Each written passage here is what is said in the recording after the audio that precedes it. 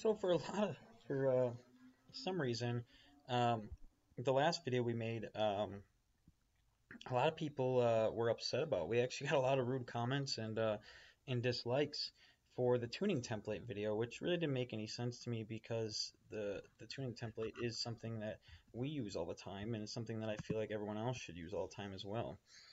With that being said, this video is going to be a little bit more on the simple side. So let's say you're tuning an E38 PCM or just kind of an early model Gen 4 computer. There's an issue that you're going to run into that I ran into years ago. I mean, we're talking like, I don't know, 2013 maybe, or whatever. And it was such a big deal, and it took me forever, absolutely took me forever to find the information on it. And it's really simple. So you start tuning your vehicle, you're logging it, everything's doing good. You flash it, and you start it up, and your fuel trims are freaking way off, way off, like negative 18 and all kinds of weird stuff.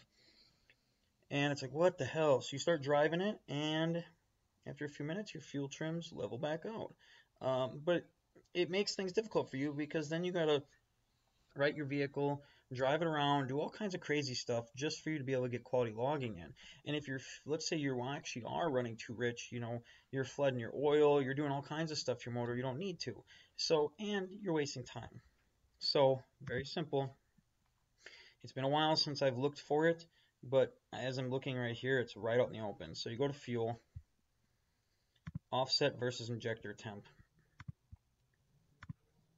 Zero out this table. That's it. That's all you need to do. Now, I'm not going to lie to you. I have no idea what this does. No idea. I've never looked it up. Don't care. I just know that this is where the problem is, and by zeroing it out, it eliminates the problem. Now, if you're worried that it does something important, once you're done tuning, you can put this back to stock and move on with your day, move on with your car, and never have to worry about it.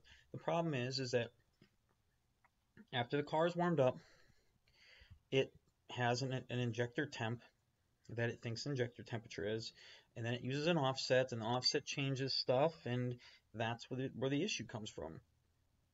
Every basically every fourth gen computer that I tune, I shut this off every single time before I start tuning it, and it eliminates any issues at all. Because otherwise, you're gonna either run around chasing your tail, or you're going to um, spend all day tuning something that may have only should have taken an hour or two.